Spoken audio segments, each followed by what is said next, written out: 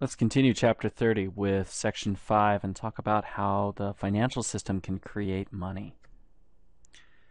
So the financial system itself creates money, and so we should really talk about money in terms of two different parts. So we talk about the total money supply. We'll divide it up into two sections.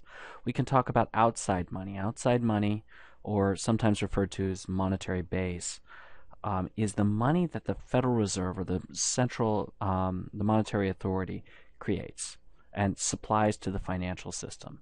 The financial system then in turn takes that money and will use that to create what's called inside money, or money that's created, liquidity that's created from within the financial system. So when we think about this money creation process, it has to do with the fact that we have fractional reserve banking. So banks only have to keep a part of what's deposited at their bank. So if you deposit, say, $1,000 at your bank is only required to keep a fraction of that in reserve. All right, that fraction, the fraction that they can lend out, then can be relent, reused, and will actually go into creating more monetary assets. So let's take a look at this process, and let's look at the first step. So the first step is the Fed creates this outside money. All right, we could say by simply printing currency. That's actually an oversimplification. The Fed doesn't just print currency. In fact, most of the money supply has no physical existence whatsoever. It's simply represented within a computer system. It's electronic. But the Fed creates outside money. All right, so we have currency in circulation. We also have a few other things that we can put in there. We're not going to get into that much detail for this class. Take Money in Banking if you want more. But creates this. Let's just, for our purposes right now, for simplicity, think about this currency.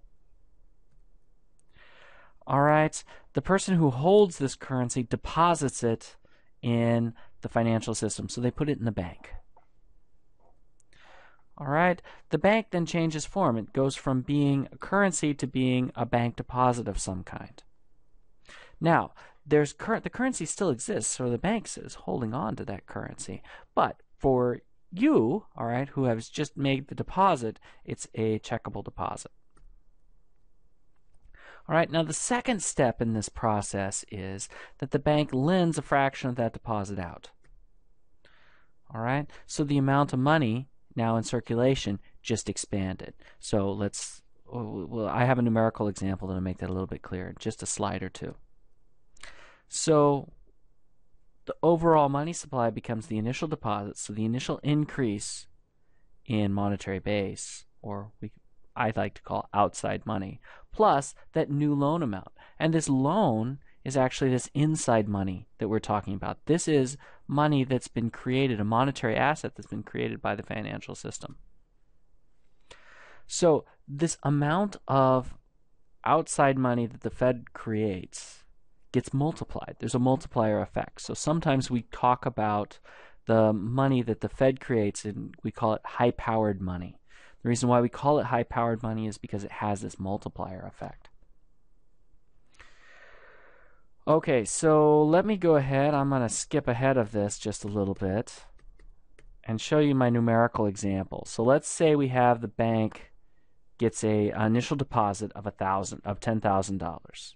Well, let's say the reserve ratio, all right, how much the bank is required, what fraction of that deposit the bank is required to hold on reserves is 20%. So what happens? The bank keeps $2,000 in reserve and makes a loan of $8,000. So what's the total in this first round? What's totally happened to the money supply? Well, it initially increased by $10,000 because for want of a better word, we printed $10,000 and gave it to somebody. They put it in the bank. The bank lends it out and created an additional $8,000 because what happens is you still have your $10,000 in your checking account. The bank loans out $8,000. Whoever borrows it goes and buys something, and then they deposit it back into a bank. Now, it's important to note this isn't one single bank. This is the entire banking system. All right, so the entire financial system. All right, that $8,000 then gets deposited by whoever receives it, and it goes back and becomes a deposit.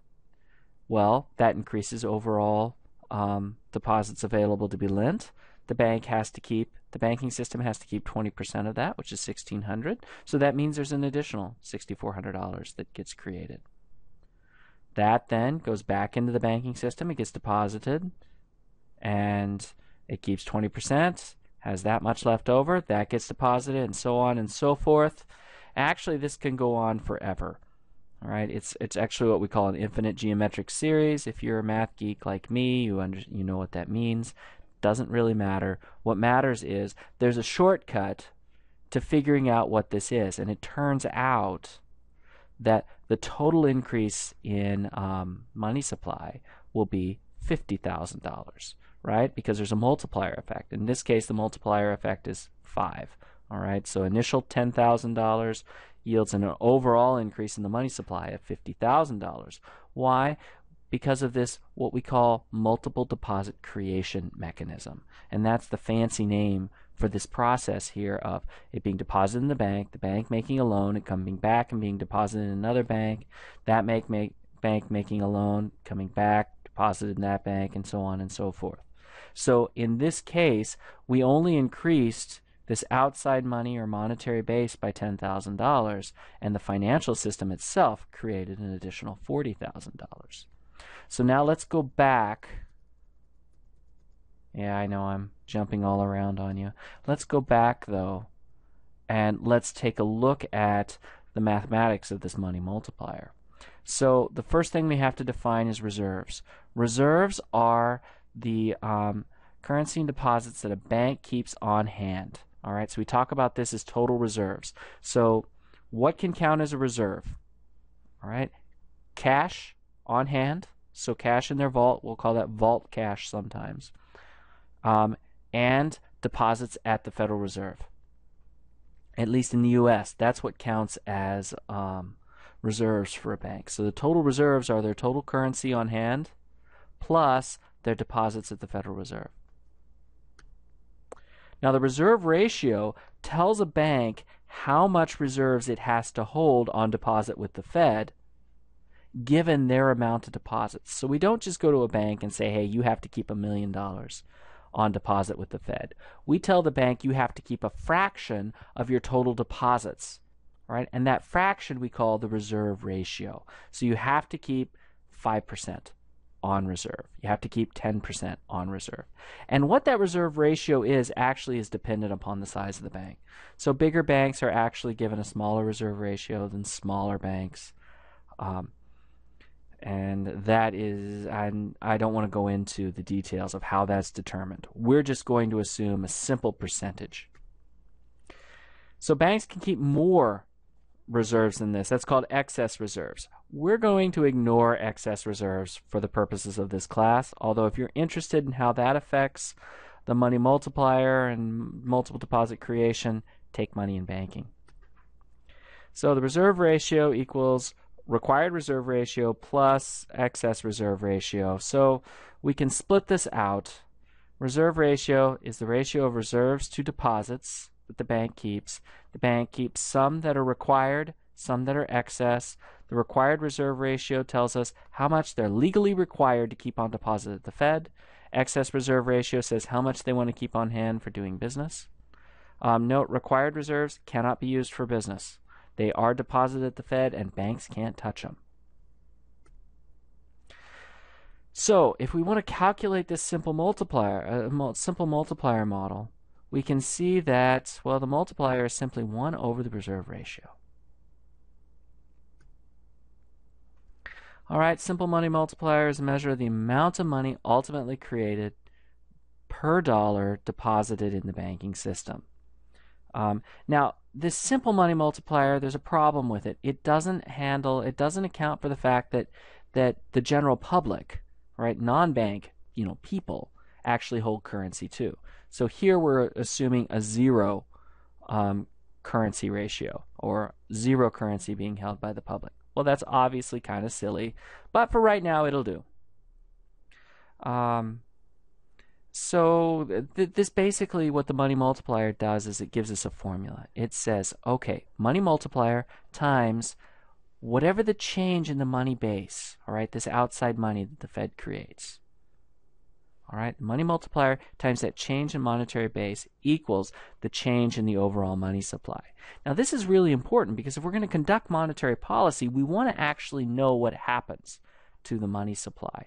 So the Fed has really tight control over monetary base, but not so much over the overall money supply. So it really kind of needs to have an idea of what this money multiplier is so it can see how the tool that it has access to affects, well, the macroeconomic variable it really wants to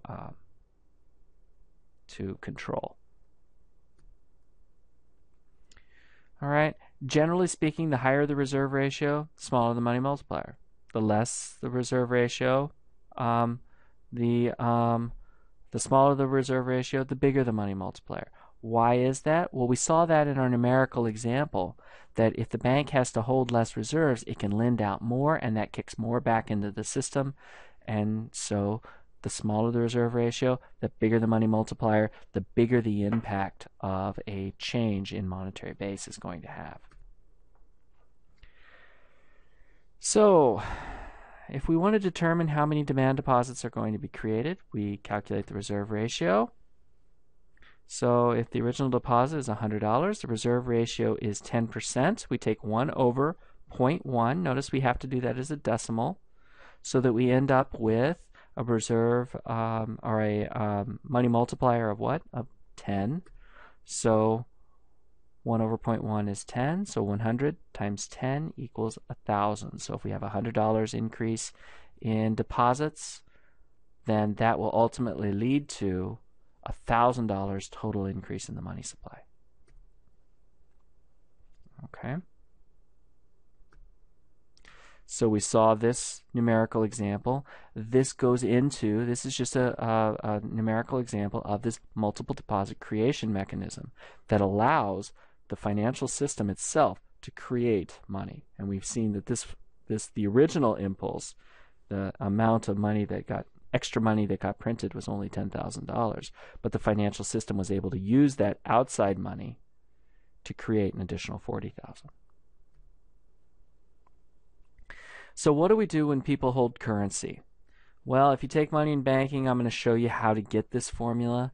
But for right now, what I want to do is I just want you to see the formula. So if we want to be a little more complicated, we say it's 1 plus C, where C is, well, a currency ratio, or the ratio of currency to total deposits.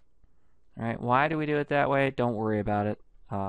Take the next class. I'll show you how the math works. But for now, just remember that formula, that we add this currency ratio in as well.